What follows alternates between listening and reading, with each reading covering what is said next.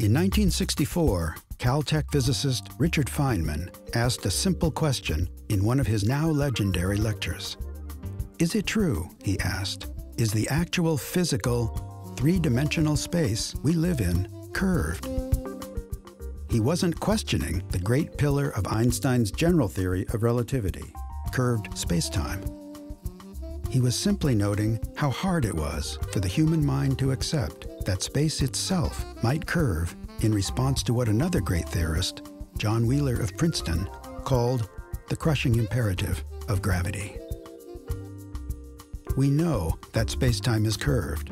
Our GPS-linked cell phones couldn't accurately tell us where we are without taking into account that the space where its satellites orbit is in fact curved by its proximity to the Earth.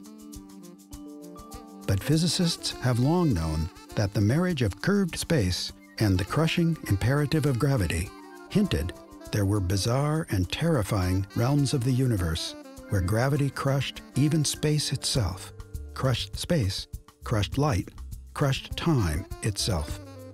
Kip Thorne calls this the warped side of the universe. On September 14, 2015, we experienced the warped side for the first time when Ligo detected a faint wave of curved space pass through its two detectors. In that one moment, Northwestern University LIGO astrophysicist Vicky Calogera wrote, "A new window of cosmic exploration was fully opened, and a brand new field of astronomy was realized." 25 years earlier, John Wheeler had predicted that the era of gravitational wave astronomy would be, in his words, an unsurpassable window into cataclysmic events. Until now, we have only seen warped space-time. We as scientists have only seen warped space-time when it is very calm. As though we had only seen the surface of the ocean on a very calm day when it's quite glassy. We had never seen the ocean roiled in a storm with crashing waves. All of that changed on September 14. The colliding black holes that produce these gravitational waves created a violent storm in the fabric of space and time. Now, the storm was brief, 20 milliseconds, very brief, but very powerful. The total power output in the gravitational waves during the brief collision was 50 times greater than all of the power put out by all of the stars in the universe put together. It's unbelievable, 50 times the power of all the stars in the universe put together. Because it was so brief, the total energy was not that big. It was only what you would get by taking 3 suns, annihilating them, and putting them into gravitational waves. Well, that's kind of a lot. Even though we're used to reading about, say, newspapers, black hole discovered at the center of some galaxy or whatever, it doesn't even appear on the front page anymore. Really, that's not true. What astronomers have been able to tell us is there are places in the universe where there's a lot of matter in a small volume. If general relativity is correct, then these are black holes. But we don't have, or we haven't had any independent measurement that the space and time in the neighborhood of these regions is warped in this bizarre way that Einstein has predicted. The only way to test that with absolute certainty is to get some kind of a signal that comes from that strong field curved region of space and time that we can measure far away. And that's the gravitational wave.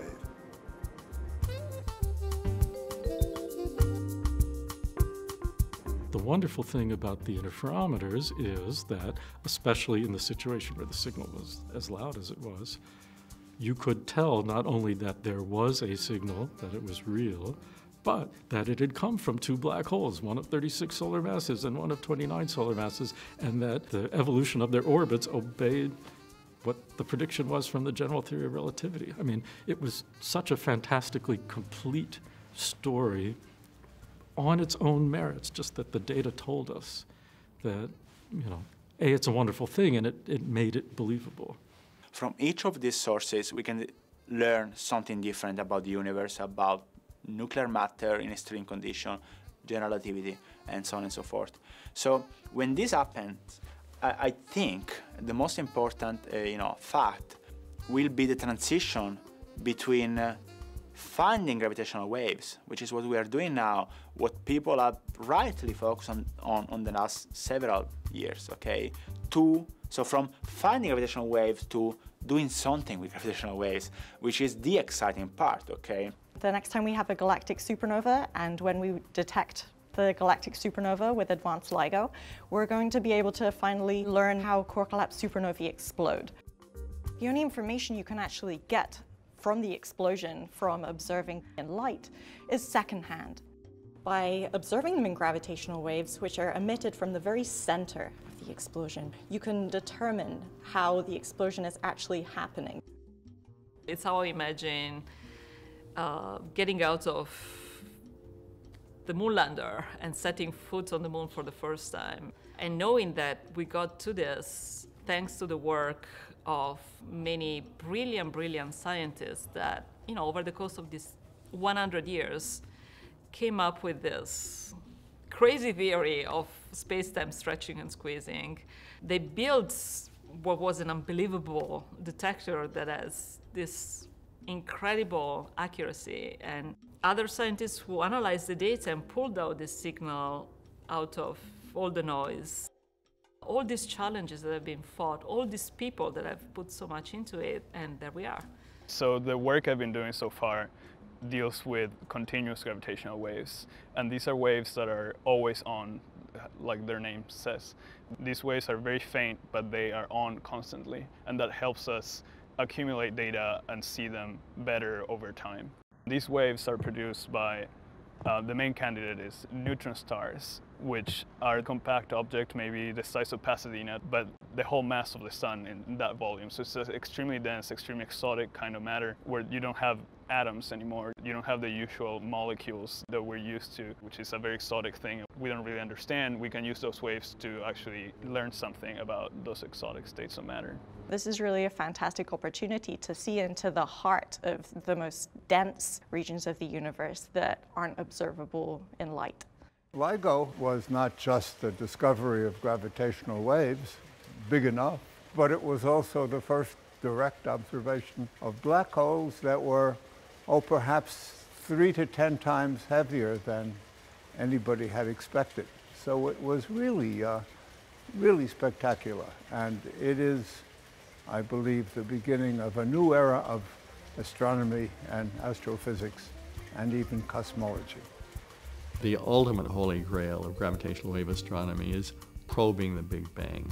Gravitational waves are the only form of radiation that is so penetrating that it would travel unscathed through the very, very hot and dense material in the earliest fraction of a second of the life of the universe. So if we are ever going to actually see the Big Bang, the only way we will actually see it is through gravitational waves. To see this signal from the early universe will be certainly the greatest discovery ever, because we'll bring back a snapshot of the universe at very, very early time, at a time much earlier than when the cosmic microwave background radiation was emitted, that today we measure very well. That was emitted 300,000 years after the Big Bang. These gravitational waves are produced basically in a fraction of a second after the Big Bang. And so we will have a snapshot of what the universe was at that time. All of us are fascinated by what might be out there. And there's a great allure in finding something that you hadn't expected at all. So we hope to be online during some event, which is very, very difficult to explain, and drives theorists in a new way. In the era when we were trying to convince people that LIGO should be built, for me this was the most exciting thing, is the likelihood that we will see waves from phenomena that we never dreamed of. After all, every time a new window has been opened on the universe, unexpected things have been seen, and this will surely not be an exception. It was 400 years ago that Galileo created modern electromagnetic astronomy by turning a small optic telescope on the sky and discovering the moons of Jupiter. It was 2 years ago that this wonderful LIGO-Virgo collaboration turned on the advanced detectors, the advanced LIGO detectors, and saw the gravitational waves from collisions of two black holes. In those 400 years since Galileo, we have learned so much about the universe with optical astronomy. Our understanding of the universe is so different today than it was 400 years ago, thanks to optical astronomy. What might be the future 400 years from now when we have 400 years in our pockets of gravitational astronomy together with electromagnetic astronomy? I think the future is really very, very exciting.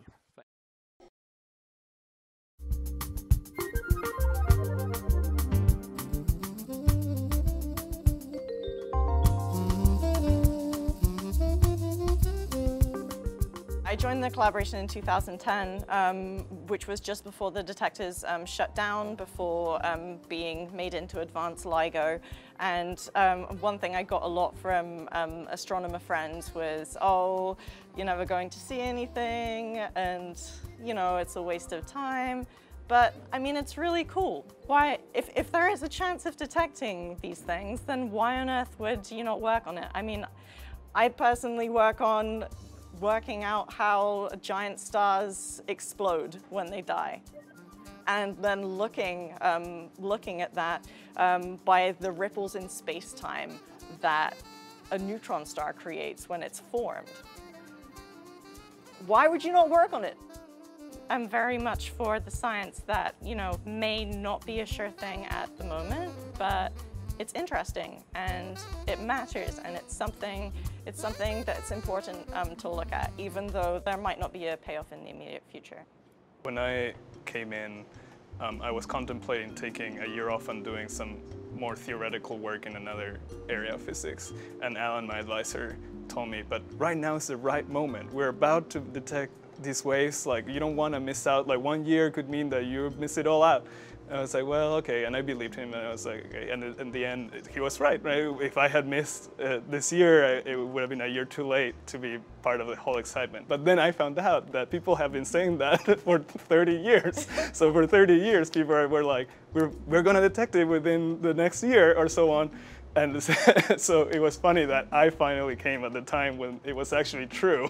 So right place at the right time, definitely. And it's extremely exciting looking forward to see what's about to come, especially I think for young people like us.